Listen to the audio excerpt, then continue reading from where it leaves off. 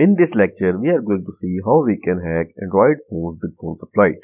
Phonesploit is a framework using which we can exploit Android devices. It uses the ADB port Tetra 5 to connect to a device and run commands on it.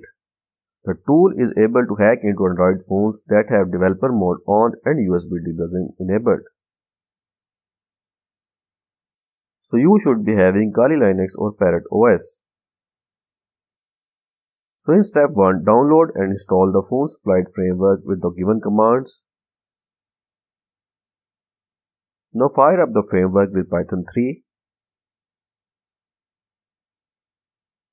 Type in the IP address of the victim, and once connected, you can use different options to attack the victim as listed. Now let's move to the demonstration. So we are on our Android victim machine.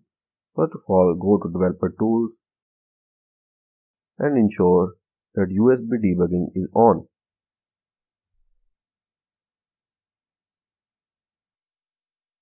Now go to the Wi-Fi settings and look for the IP address.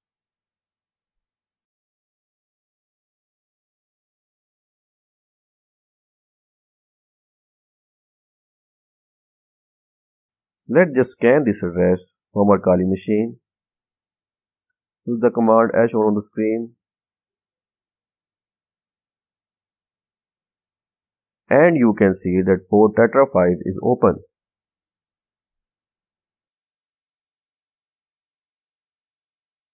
Now let's first of all install ADB.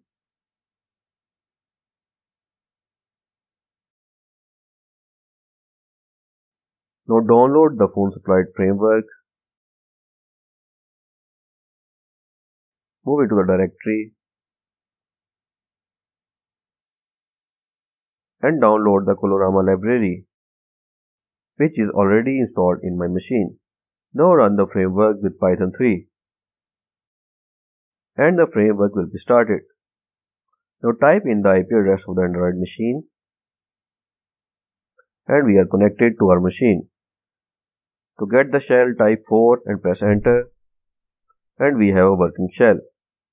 Now we can check the present working directory with pwd command. We can move to any directory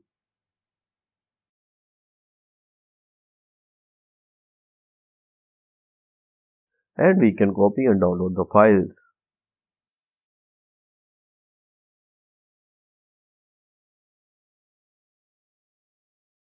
We can even get the screenshot of the Android machine by selecting the appropriate option. So in this manner we can exploit Android machine with Phonesploit framework.